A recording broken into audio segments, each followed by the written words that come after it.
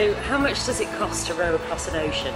Well, the total budget for the Pacific crossing is $500,000, but it probably ends up in some ways costing more than that, in that so much effort and time goes into it. That doesn't factor in any of my time at all, and yet this is my more than full-time job. This is what I'm doing 24/7.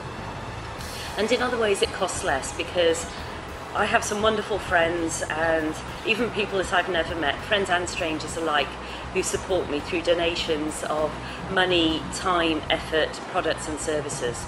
And I couldn't do what I do without their support, and I do appreciate it very much and thank them all for that. And I hope that they feel that they get their return on investment by vicariously enjoying my adventure.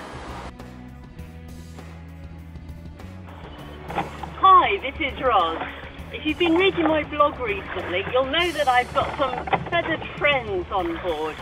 So for this week's Rozcast, here's some action from Birdbrain the Booby Bird and friends.